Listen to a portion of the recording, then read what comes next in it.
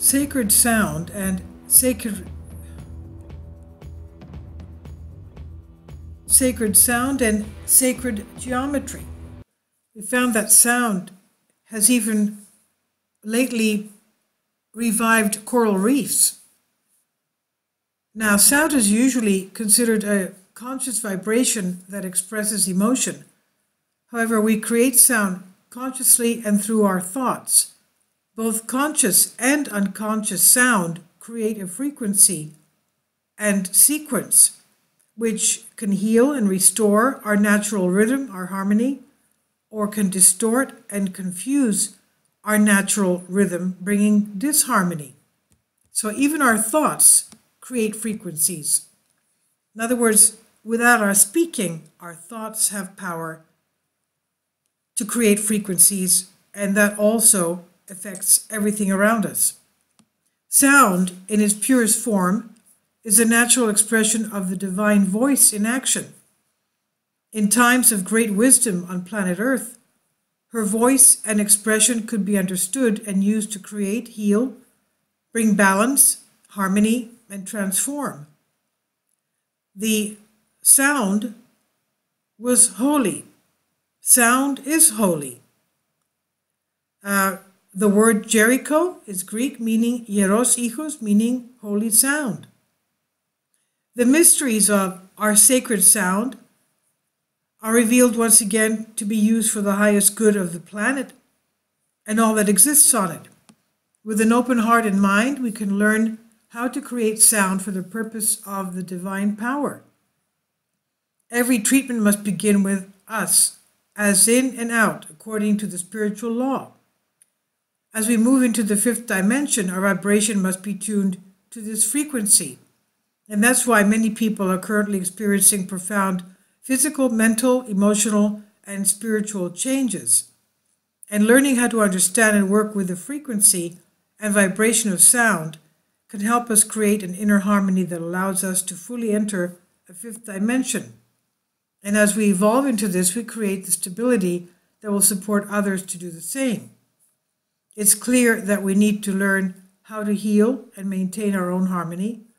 And there's no reason to focus on getting rid or trying to get rid of our own unwanted energy. You can get rid of something that belongs to you. Simply put, our energy is our energy and it can go anywhere. It can only be loved, healed, and transformed. And for the most part, actions that do not belong to our energy field can be removed. However, once we become more skilled at restoring balance and harmony within ourselves, we're less likely to absorb the negativity of other people. So how understanding the frequency and sacred geometry can help us create the vibration of the fifth dimension. We can describe the frequency simply as the rate at which the energy flows. Sacred geometry has two key faces. First is the shape or the form, which is the male face, and second, there is the feeling or sensation that comes from experiencing the form, and that is the divine feminine aspect. Understanding and working consciously with sacred geometry can heal and restore balance to both our chakras and energy centers and the chakras of our planet. And Heart Math has done a lot of experiments on this.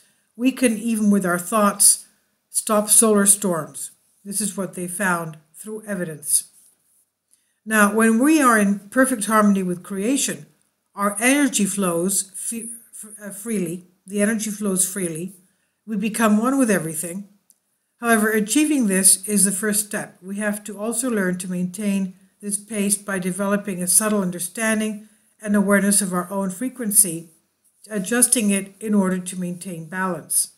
So if we combine sacred sound, frequency, and sacred geometry together, we have the tools we need for that.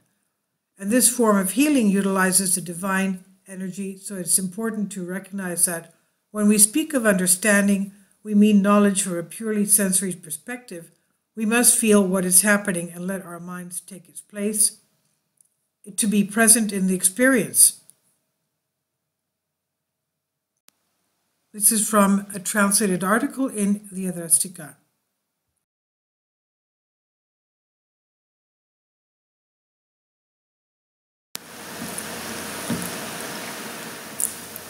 If you'd like to join me on my Patreon account, you will hear content not covered by mainstream media.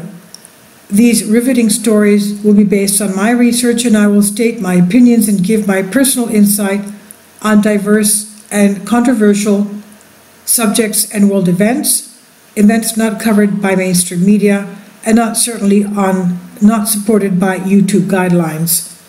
So whatever I have on my Patreon, most of those will not be on my YouTube channel. Please consider becoming a member today.